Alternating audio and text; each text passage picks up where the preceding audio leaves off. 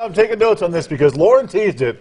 I'm very psyched about this, Lauren, because you talked about cleaning crevices, and I've got some filthy crevices. Gets into crevices. So what can I do crevices to get out that grime and make it shine? Huh?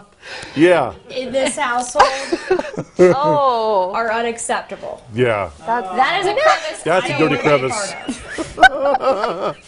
I want no part of that crevice. So, yes, it is time to hurt the dirt. That is what we're doing this morning. Yeah. To shine because spring cleaning is almost time for it, baby.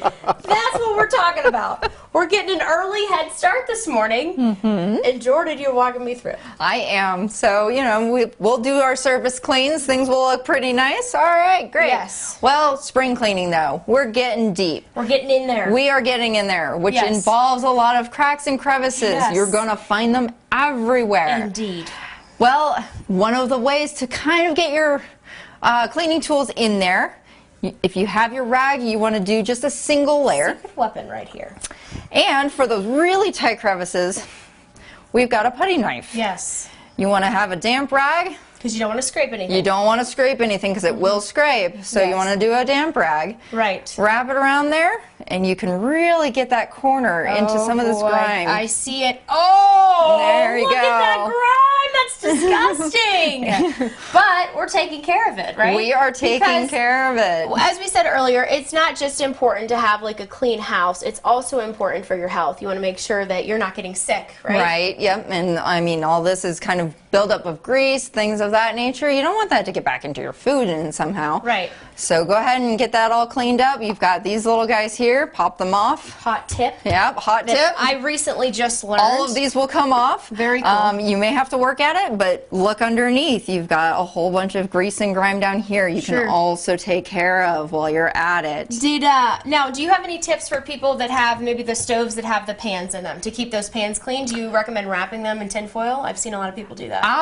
They can do that. Once you scrub it, though, definitely, you know, use that Adobe pad. It gets into that. Yes. Clean it. Make sure you're cleaning underneath those. However, they can pop up. Get under them too. A lot of food falls down. Right. Into I love all the tips we've gotten today. We've used toothbrushes. We've used putty knives. We've used the squeegee things. Squeegee, yes. All the hot tips. Scrub a dub, and tell everybody real quick if they don't want to clean, they just want to have you or another professional come out and do it. How can they get a hold of you? We would love to.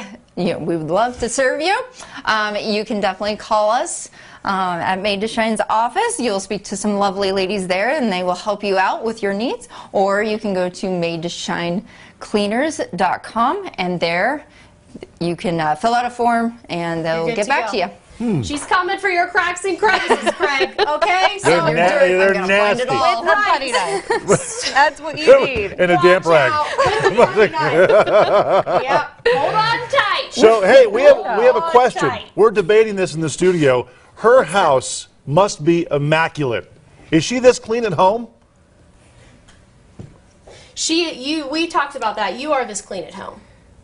Yeah. Yeah. You know what? Practice what you preach. Practice what you preach. Okay? All right. Thanks, Lauren. Man, I need them to come clean.